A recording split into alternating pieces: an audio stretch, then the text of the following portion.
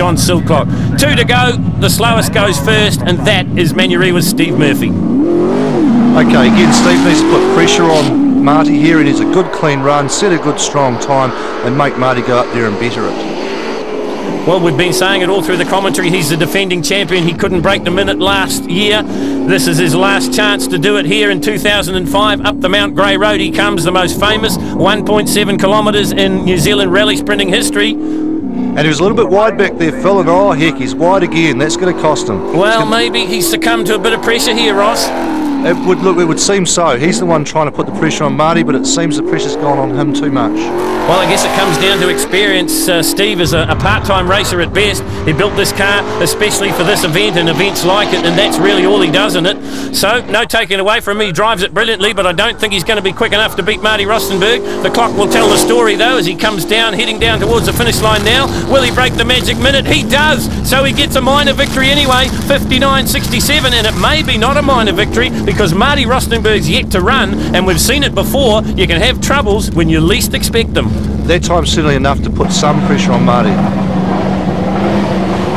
Steve, you've cracked the minute 59, so under 1 minute 59 seconds, so you're happy with that? Is that enough to put the psych on him? Yeah, I don't know whether he's going to beat that one or not, but I think, yeah, we'll never know, won't we?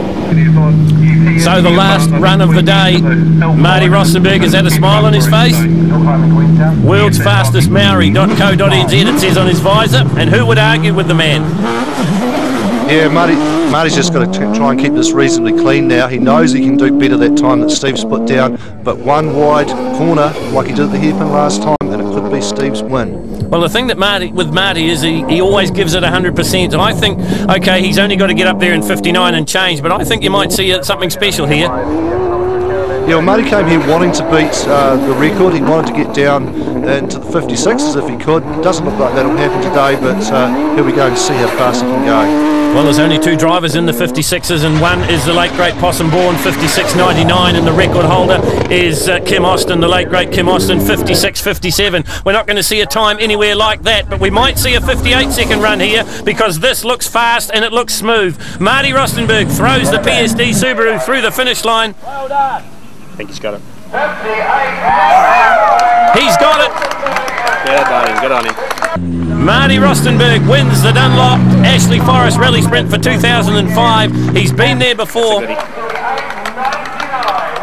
Hard to beat that one. Steve, yeah, not this year, eh? No. Would have been good to have 2 in a row, but yeah, it's good luck to Marty. That's excellent weekend. Well, Marty, you've won the battle. You're smiling from ear to ear. What do you got to say to us? Oh, mate, great fun, and I'm glad Murph had a good, safe run, but really delighted for my team and our sponsors that the Subaru came through for us.